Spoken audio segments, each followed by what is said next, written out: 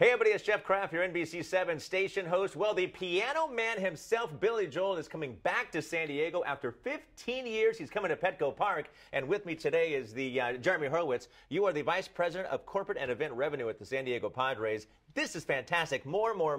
We want more events like this. We're really excited to welcome Billy Joel to Petco Park. The concert will be May 14th. It'll be the only show in California. Tickets go on sale January 22nd. That's coming up. Yeah, very soon. Get ready. Padres.com/Billy Joel.